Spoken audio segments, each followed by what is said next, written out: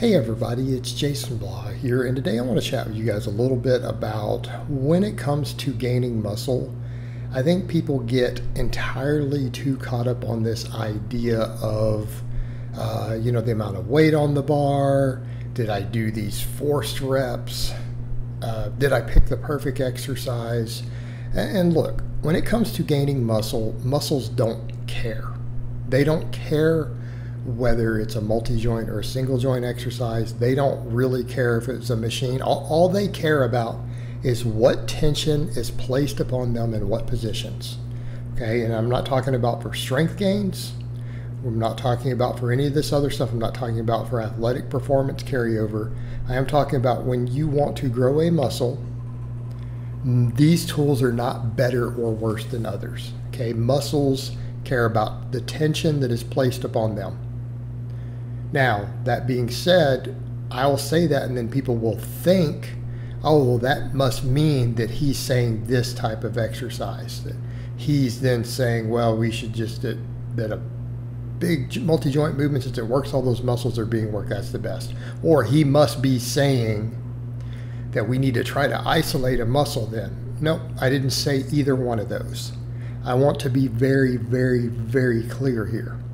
Muscles don't care. They do not care.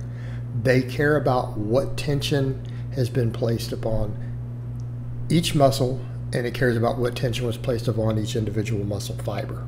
Okay? The muscle fibers that are fatigued are the ones that are going to grow. Okay? The ones that you place enough fatigue on to get a training response are the ones that's going to grow. Keep in mind that occurs, different muscle fibers get hit throughout a work set on different reps. Be aware of that.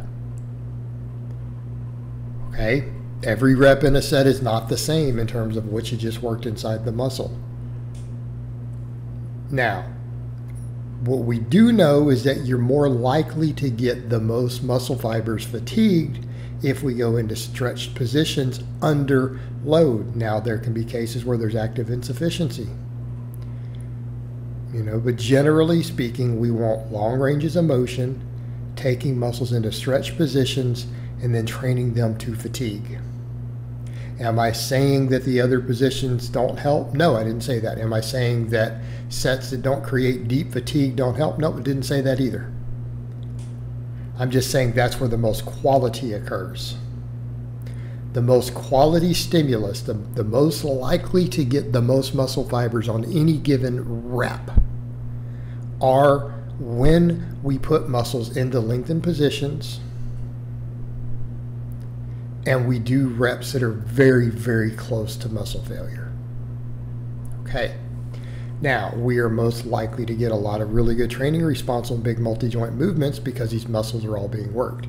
We also need to keep in mind, not every exercise needs to achieve what I just described because there's still a cumulative stress. If we still get some muscle growth in other positions, we still get muscle growth in shortened positions and contracted positions.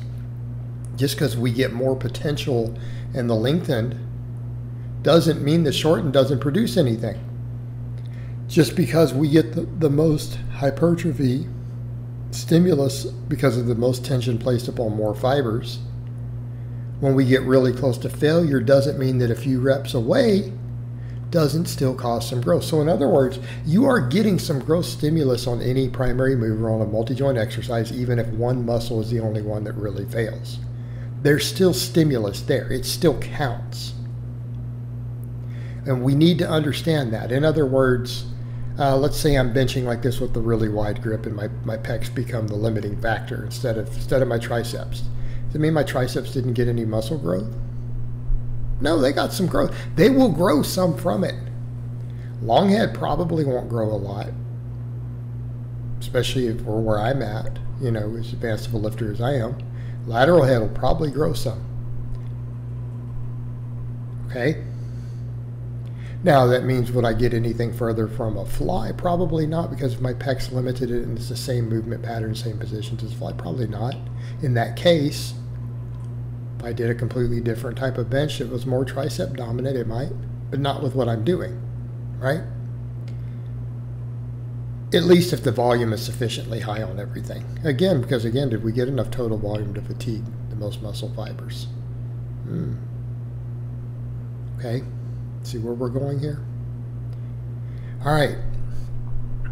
Well, in that case, the triceps are still going to grow some from it, but definitely not anywhere near the most possible gains. So start looking at your training that way. You know, everything does count, but know what it works, know what it doesn't, and then figure out where to fill in the gaps. But yeah, the majority of our exercises should probably take the muscles that we want to grow into deep fatigue. Okay, we should probably be taking them into lengthened positions. Now, if we just happen to have an exercise we really like and it feels good and it doesn't put us into that deep stretch, well, hey, go ahead and do it, but just make sure you're doing something that creates that other position, because it's all cumulative, guys. As long as you're doing one exercise for that muscle that gets you into that position somewhere, you're probably good. It doesn't have to be everything you do, but you probably should have one. Because you're still going to get a cumulative training response from other stuff. You know, the same with the chest pressing there that I described. It's still helping the triceps. But if you really wanted them to grow, you should probably, like you're going to see right here, this extension I'm doing. Now I'm taking that long head and the whole tricep into a lengthened position with more stretch on it. Okay, does that mean the bench didn't contribute? No, it all adds up. But this, then combined with it, we're in a better place.